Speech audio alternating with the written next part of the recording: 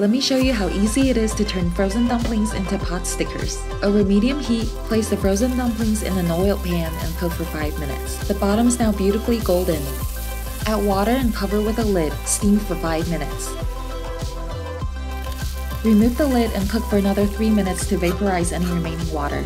Plate the pot stickers, drizzle your favorite sauce, and garnish with chopped scallion or garlic scape. And that's it! It is one of the fastest meals you can fix. Check out my previous video on making your own dumplings. Like and subscribe for more delicious recipes and cooking tips, and let me know how this works for you.